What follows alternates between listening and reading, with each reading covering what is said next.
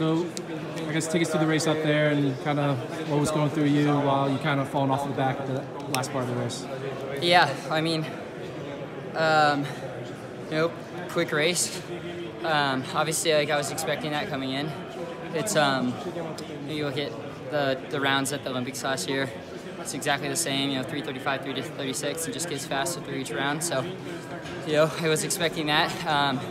Fitness was a little lacking going into this. I didn't have a ton of consistency with training.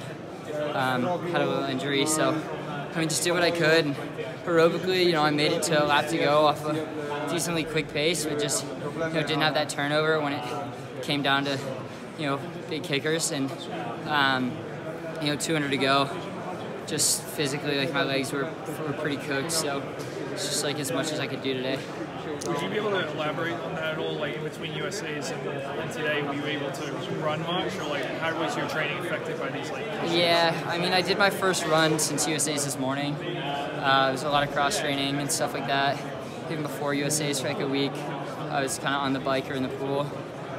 So yeah, just with that, like you can get like as aerobically fit as you can. You can kind of mimic running in that sense, but when it comes to the sharpness and that turnover and that speed, it's just impossible to kind of get back into that without actually having some consistency on land and doing it on the track. So it's that's how it goes. What was the injury?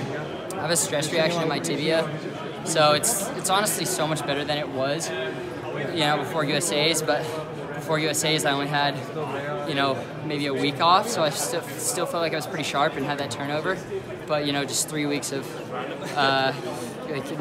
no consistency at all when running, that got to me, and yeah, just didn't have that quickness. I think this would have been a great race for me to qualify in, given different circumstances. But it's just how it goes. World-class field and really good guys. So just happy to put myself in it with a lap to go, and just kind of wheels fell off. So. It was diagnosed a week before USA's then? After USA's. After USA's. Yeah, I felt it before, but there was not really any time or reason to get a scan right then, so yeah. There's been some big Oregon news. Obviously, they got a new head coach, Jerry Schumacher. Do you know what that's going to mean for your coach? I have no clue. Honestly, haven't really looked into any of that stuff. Kind of just all focus has been, towards this. So, yeah, not really sure. Kind of figuring that out after this, I guess. Do you plan on running any more this season, or is this? I'd like to. It really depends. First things first is, make sure we're healthy, make sure this doesn't turn into something like a stress fracture or something worse. So, yeah, just gonna take care of my health first, and the season goes pretty late, so trying to just keep it rolling and hopefully race something maybe in September or late August. Which leg is it? My left one. Good luck, Cooper. First, thank you.